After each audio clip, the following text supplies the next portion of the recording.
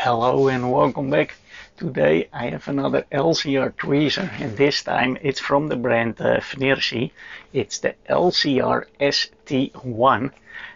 It can do 3 frequencies, 100 Hz, 1K and 10K, and it has 1 main value and 2 secondary values. It's quite compact. It runs on a rechargeable battery, which is great. And well, let's have a closer look. The design department from FNIRSI did a great job again. The design of the boxes are getting nicer and nicer. And what do we have? Look at this. Very nice. To protect it, great if you use it portable.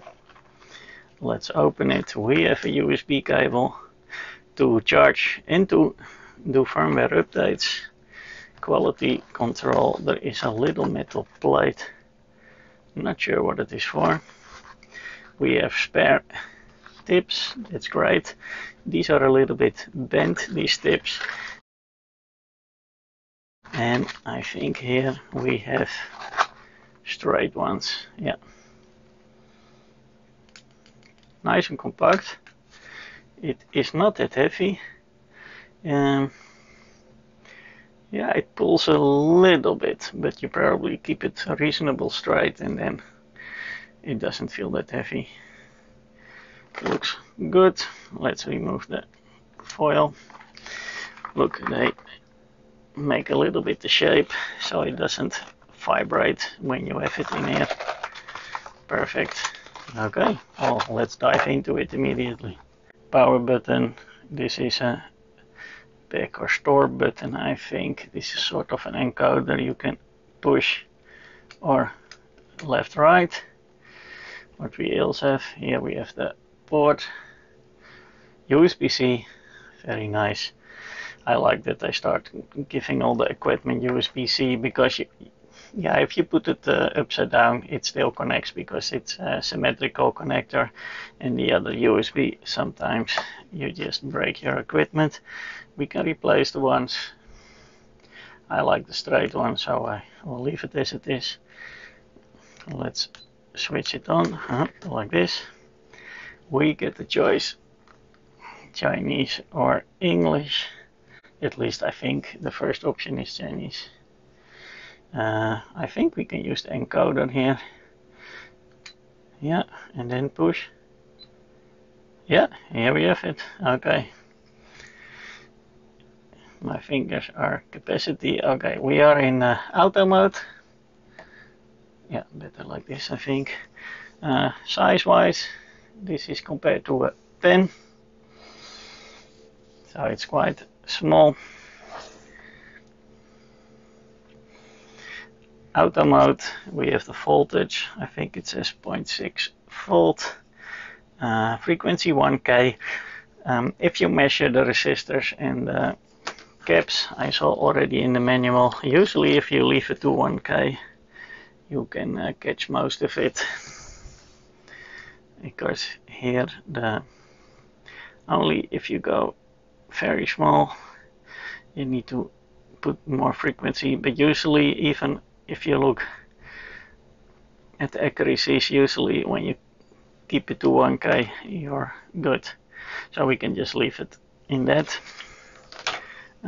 We have in the bottom here the RS and the dissipation factor as well. If we go to the menu, resistor mode, capacitor mode, coils, no diode, and auto. How do we go to the menu? Now we are in the voltage. We can do a lower voltage.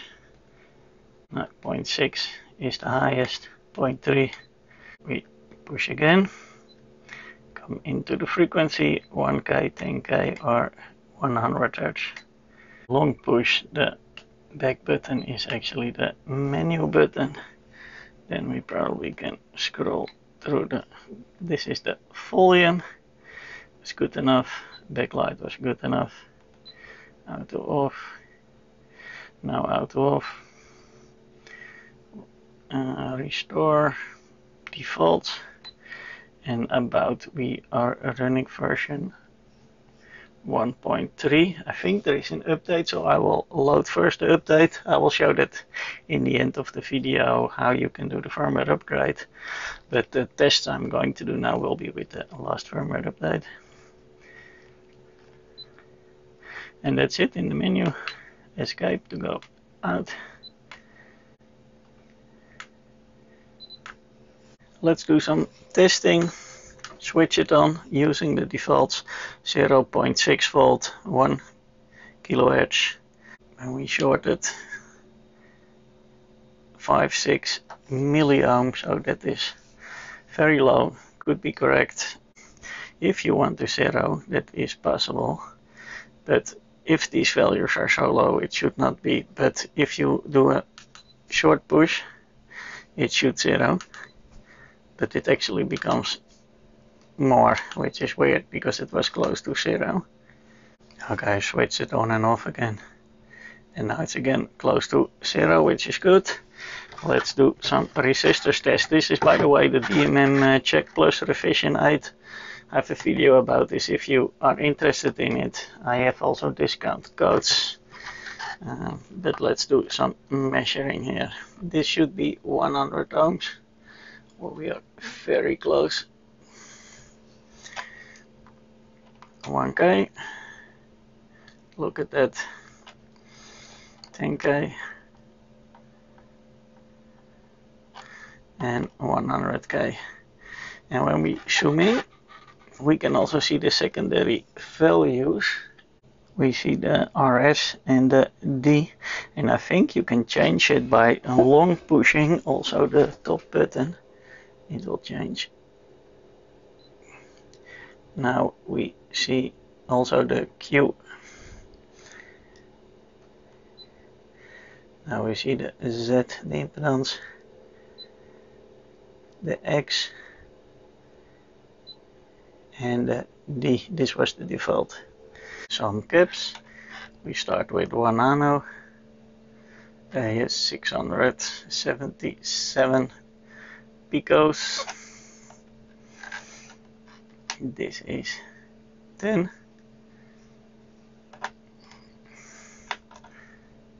100.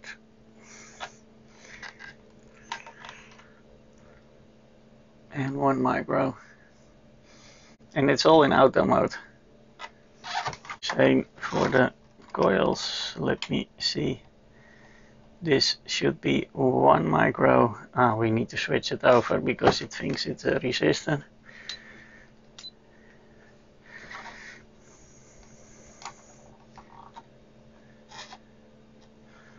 Yeah, 1 micro is good.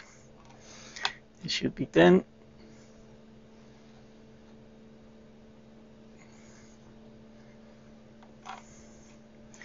100.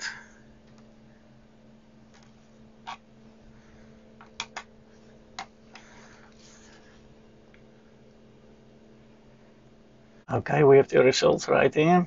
Here is what we were measuring. This is the calibrated value of the DMMcheckPlus.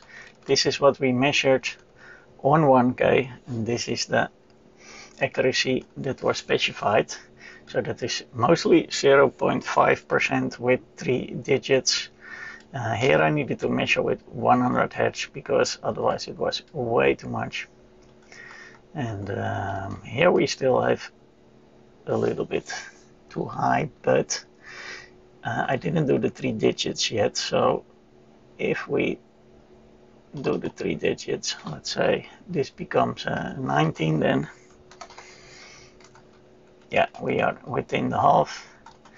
If we do that here, then it becomes a 1. Yes, just about. So that's okay then. And here we have a big difference. And here I cannot do the 3 digits because then no, we don't get it here. This one is just out of spec. Here we can do a little bit by putting the last digit to a 4. 2%, still not.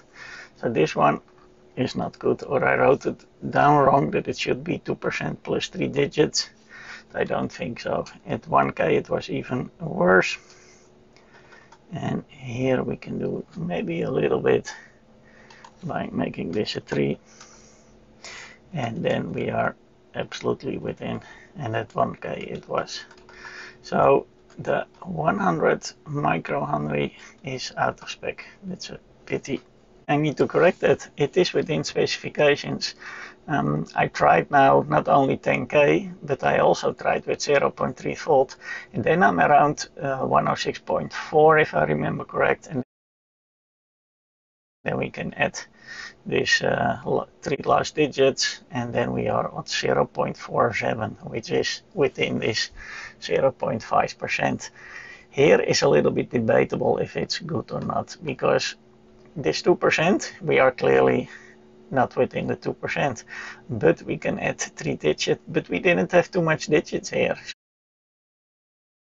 If it is anywhere between 0.0 and 1.3, we would be okay. So in that sense, we are within, but it is, I don't think it's fair, because they should have added here also more digits, and then we could have seen better. Okay, let's quickly do the firmware update. We are on the website of FNIRSI, and then we go to downloads, manuals and software. We can type here the device, or we just scroll down, and here we have the firmware 1.5. So let's download that. It's there in the download folder. Open it in the folder and just extract the files.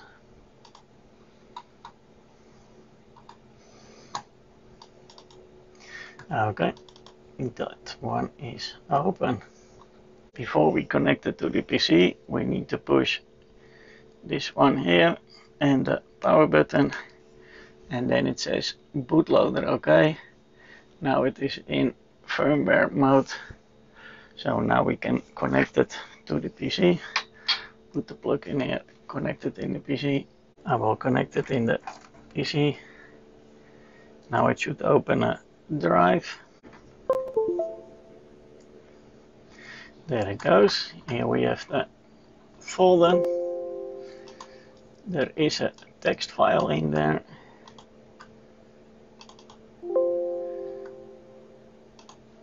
It's empty. Probably it exports the data in here, because that is what it can do. And we just copy this one here. Copy into the drive.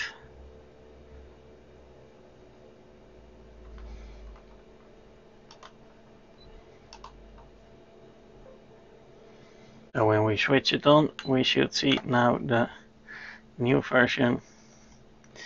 Long push here, I think, and then we just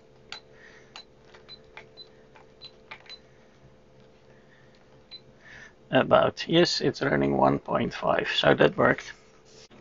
The data export, we just switch on the device. We see here a CSV file. Let me open this just with Notepad. It's a lot faster than Excel. And I see only one value recorded. It says it will automatically record, but I don't know exactly when, because I did a lot of measurements. And I think I only see the last one. But the data export seems to work, but I just don't know how. I only saw one value stored. It says it automatically records, but I don't know how and when. I did do a firmware update from 1.3 to 1.5, so maybe the manual is already changed and I need to do it in a different way, and maybe on the website I can find the information, but in this manual I didn't find it, but it seems to work. When you use it in auto mode, it is reasonably good. Most values I could just measure, but if you wanted to be within this 0.5% of accuracy, you need to know already what value you are going to measure. So you know, okay, maybe I need to change the frequency, or maybe I need to change the voltage. Somehow I didn't feel that trouble-free as the Shoji I had. I don't remember there I needed to change the voltage, the frequency. I just left it there in auto mode and it was immediately within specs. once you set the correct frequency and the correct voltage, it was really 0.47 and sometimes even lower. So it was really within this 0.5%. So that is very nice. I didn't do a diode test. I forgot. I lost my diode. Of course, I have more, but it should be here somewhere. And I didn't do big capacitors. My big capacitors are, I bought this mix of capacitors in China, and the values are not good, so I cannot do really proper measurements with that, maybe to compare to the other one. But I think with the DMMcheckPlus we could see all the small values, and I think we have a great idea. Firmware update worked quite easy, I must say. So that's it for now. Thank you for watching, and hope to see you next time.